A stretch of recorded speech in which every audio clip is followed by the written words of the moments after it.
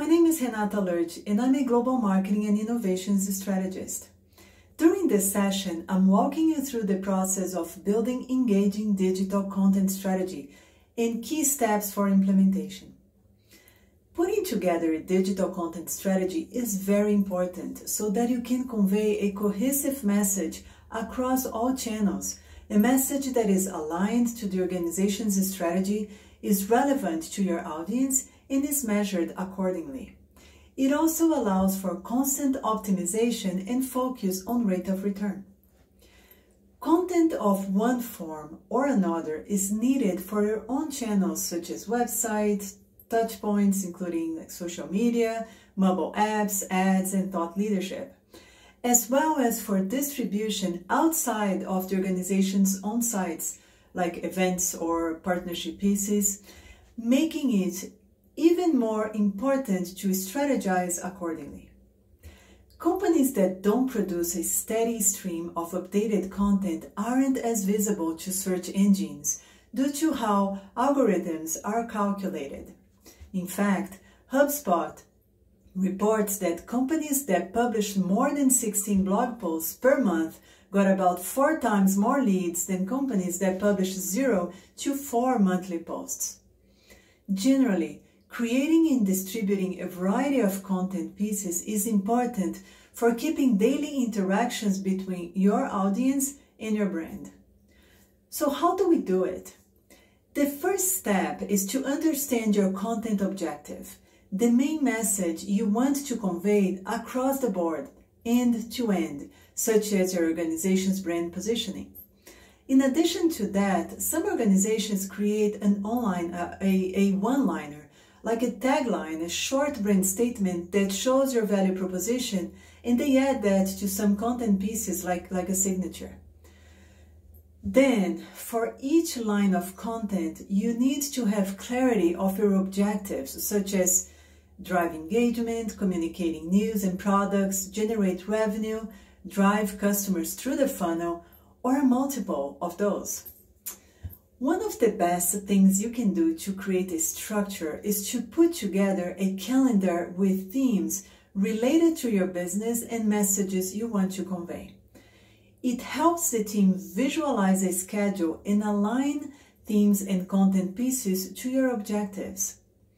After you plug in the list of monthly, weekly, or in some cases even daily themes to the calendar, create a list of center topics to build from, such as, data points, research, reports, videos, quotes, news, product use and reviews, thought leadership, customer testimonials, member experiences and journeys, member opinion on specific topics, shareable infographics, quotes from blogs, podcasts, webinars, just to name a few.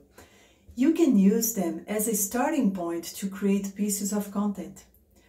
When it makes sense, use visuals, since 65% of people are visual learners, according to multiple sources of research. Another important set of content is related to demand generation, which means appropriate content at every step of your buyer's journey through the funnel. For example, creating awareness, providing details about product features, consumer guides, how-tos, and other pieces that will help potential consumers flow from awareness to engagement to complete the transaction or to become a paid member. Don't forget content to promote loyalty, typically post-transaction, so you can keep your audience aware of your organization's news, events, product launches, etc. As you see, a visual calendar is important to organize the different categories of content, alignment among the pieces, and your organization's strategy. Other ways to optimize is to repurpose content by creating templates with essentials and then just add context to different pieces, formats, and channels. It is a great way to multiply your efforts.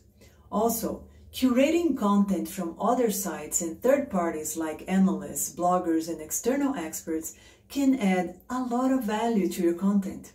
However, make sure you don't just copy and paste, but instead create a tailored version of your story retelling. Another way to create quality content and drive authority by association is to co-create it with partners, members, and influencers. Not to mention that it exposes your content to their audience, therefore increasing your brand awareness to a very targeted audience. As you develop your content, consider creating lead generators. They are a very powerful tactic to capture leads to further nurture the relationship with your readers.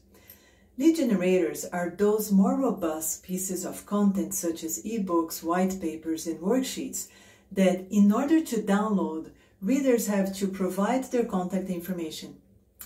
A few points to consider, though, when creating lead generators are: position yourself as a thought leader or a guide. Solve a problem. Choose an appealing topic from the audience's perspective, not yours. If relevant, back up your piece of content with solid research and data.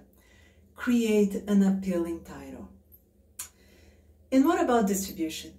Content distribution is just as important as creating it, so that you can reach the right audience at the right time with relevant content for each persona. As you develop your calendar, spend some important time thinking through all channels you need to be present and at what frequency. Understanding where your organization's key personas and target audience are and how they like to consume content is a crucial step for that.